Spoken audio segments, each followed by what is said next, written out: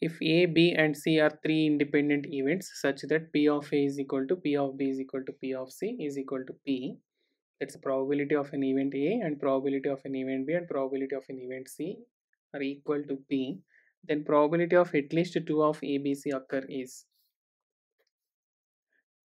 The meaning of at least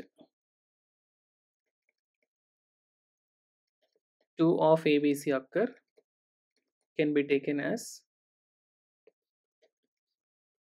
A occurs, B occurs and C does not occur, means at least two, minimum two, or we can consider means prince addition, A occurs, B does not occur, C occurs, or we can say A does not occur, B occurs and C occurs.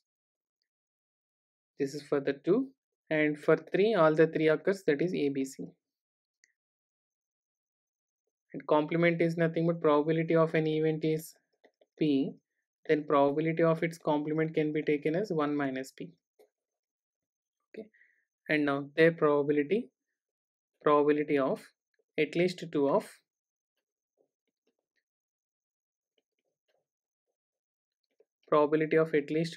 A, B, C occurs can be taken as probability of A intersection B intersection C complement plus probability of A intersection B complement intersection C plus probability of A complement intersection B intersection C plus probability of A intersection B intersection C. Since the events A, B, C are independent, therefore their complements are also independent, and hence we can write, since they are independent, we can write it as P of A into P of B into P of C dash plus P of A into P of B into P of C dash, or we can write P of A dash into P of B into P of C, or we can write P of A into P of B into P of C. So which equals to probability of an event A is, we can take it as P since it is given P, and here P of B is also P, and P of C dash is 1 minus P. Similarly here P into 1 minus P. Oh sorry, this is P of B dash and this is C.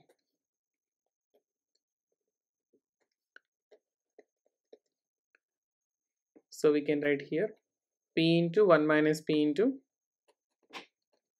into P plus here P of A dash is 1 minus P into P plus P of A into P of B into P of C, that is P into P into P.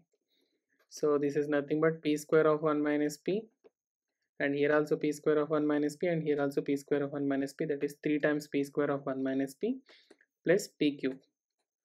And on simplifying, we can write this as 3P square minus 3P cube plus P cube, so which is equal to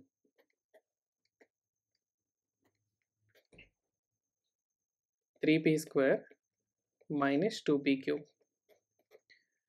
So we can go with an option 3P square minus 2P cube, that is second option is the right answer. Sorry, third option is the right answer, right? Please like, share, subscribe and support us. Thank you.